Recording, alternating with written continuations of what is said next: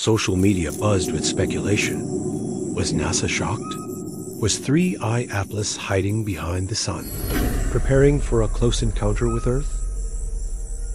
The world watched and wondered. But the scientific consensus was clear. Professor Brian Cox, renowned physicist and science communicator, dismissed the alien probe theory as drivel. He emphasized that 3I Atlas is a natural comet composed of carbon dioxide and water ices, following a predictable hyperbolic trajectory.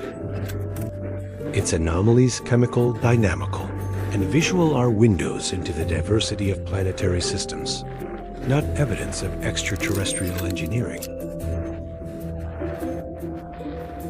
NASA, the SETI Institute, and leading astronomers echoed this view.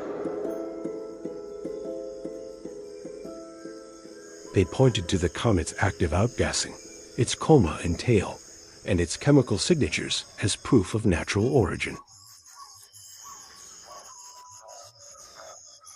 Extraordinary claims require extraordinary evidence, and so far, the evidence points to a cosmic visitor, not an alien probe.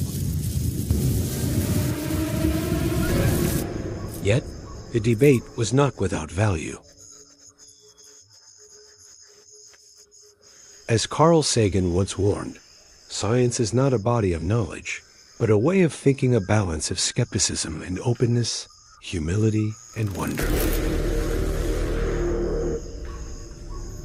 3I Atlas reminds us that the universe is vast, strange, and full of surprises.